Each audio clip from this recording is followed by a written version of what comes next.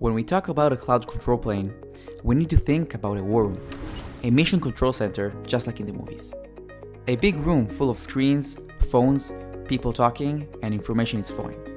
The purpose of this room is to answer observability questions like what aircraft do we have in the air, what are their types, and what are they carrying, and to answer provisioning questions like which aircrafts are down, do we need to launch another plane, and where to.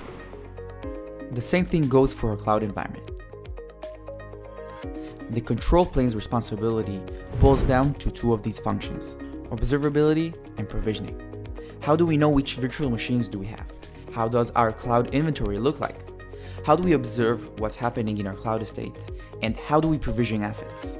That is where the control plane comes in. It's a central management system for our cloud. This is the brain of our cloud estate.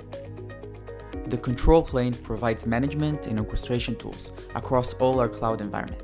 It's where our cloud configuration baseline are set and where the user and role access are provisioned. So how does the control plane actually look like?